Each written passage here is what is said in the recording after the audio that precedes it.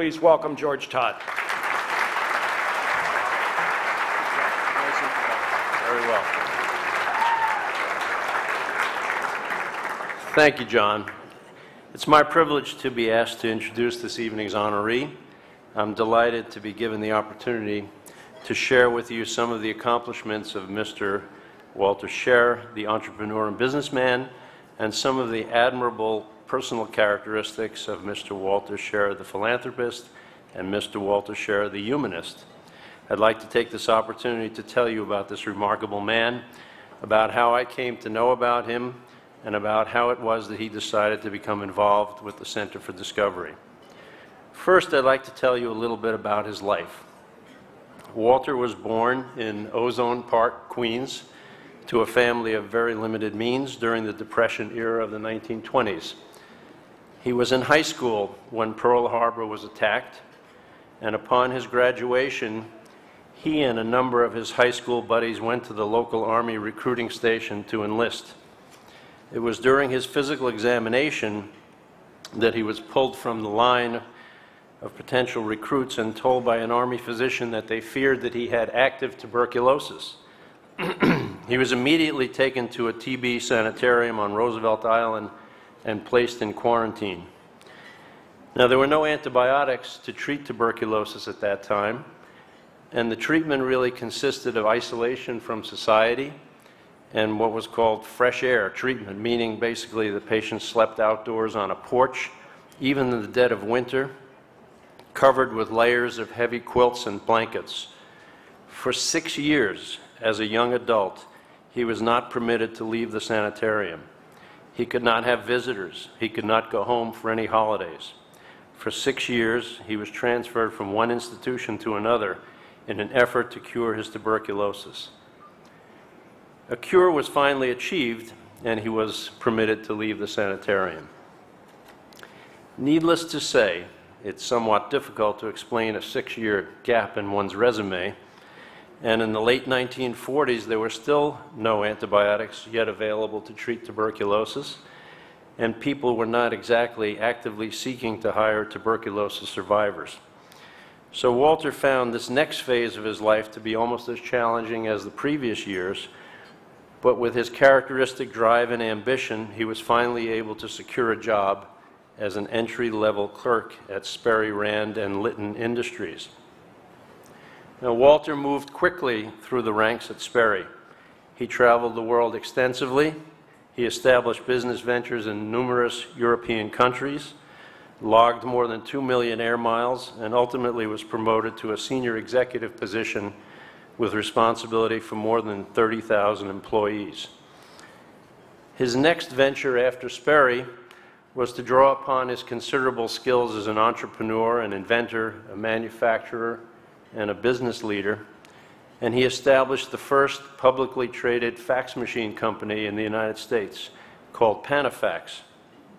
He subsequently went on to found and develop several other multinational businesses, including Video Library Systems, the Scher Smith Corporation, and Vico Instruments. Along the way, he found the time to produce a full-length movie entitled, appropriately enough, Whatever It Takes, which he's very proud of. Walter has a deep sense of commitment to others and a strong desire to give back to help those that are less fortunate. He has founded and serves as chairman of 3 charitable foundations, including the Vera and Walter Scher Family Foundation. He has also shared his extensive experience as well as his enthusiasm for learning by serving as an associate professor of industrial management at several colleges on Long Island. In 2003, 10 years ago, Walter came to me as a patient. He was referred by my brother-in-law, Jack Ryan, who knew Walter from business and had, in fact, succeeded Walter as the chief financial officer of Vico Instruments. Walter had a very serious condition. Accordingly, Walter did some very serious research. He arrived at my office with a 4-inch thick binder full of his own readings about his condition. It was immediately obvious that Walter had blocked out his entire afternoon for a several-hour discussion about his surgical options. He wanted to discuss his expected outcomes with and without surgery.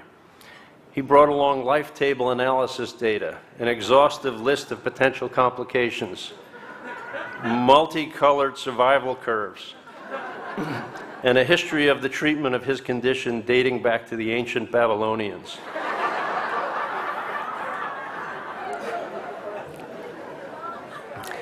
When he ultimately had all his questions answered and I was thoroughly exhausted, he made his decision, and at that point he moved ahead without any second thoughts or subsequent discussion. He approached this problem with grace and courage, and fortunately he came through it all without any issues.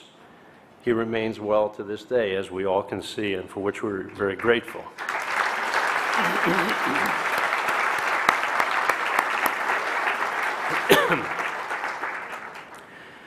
So when all the drama was over and he returned to my office for a post-operative visit, we sat and talked about various things. I mentioned to Walter that I knew of his impressive record of philanthropy. I asked if he would consider helping us with our dual missions at the Medical Center of Research, as well as the preparation of the next generation of young physicians and surgeons. Walter listened intently and politely. He then immediately said, "No, I can't help you with that." Needless to say, I was a little taken back by that. I mean, like, you know, Walter, come on. I mean, you know, dude.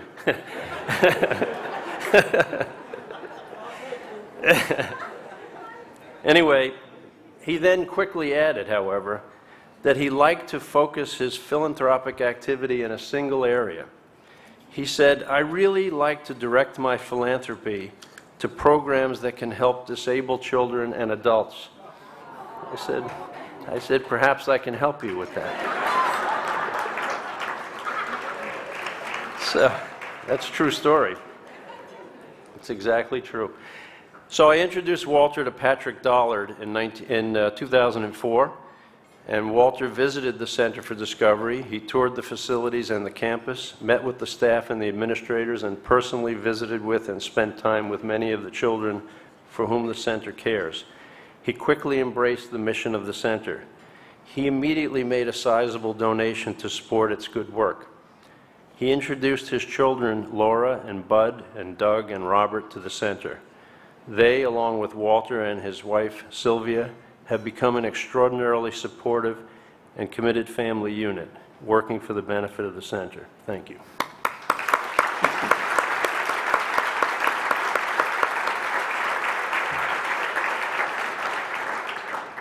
In partnership with Patrick Dollard and the administration of the Center for Discovery, Walter ultimately decided that the best way to make a lasting impact on the future of the center and to raise it to a new level was to invest in the training and education of its employees.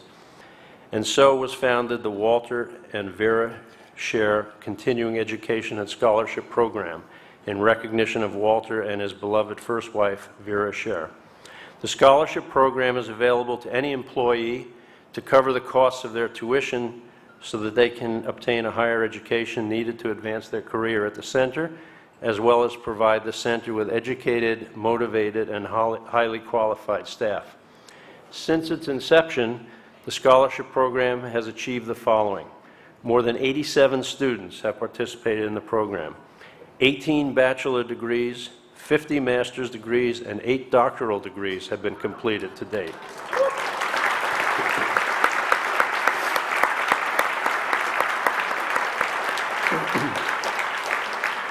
Degrees have been awarded in the following areas: 23 special education teachers, 11 nursing degrees, 8 physical therapy, occupational therapy, or speech therapy degrees, and 7 degrees in executive management and business administration. As impressive as those results are, they do not begin to document the significant impact that his support has had on the individual lives of these employees and their families by providing them with a professional career path, enhancing their earning potential, and improving the quality of their lives and of their families, not only now but well into the future.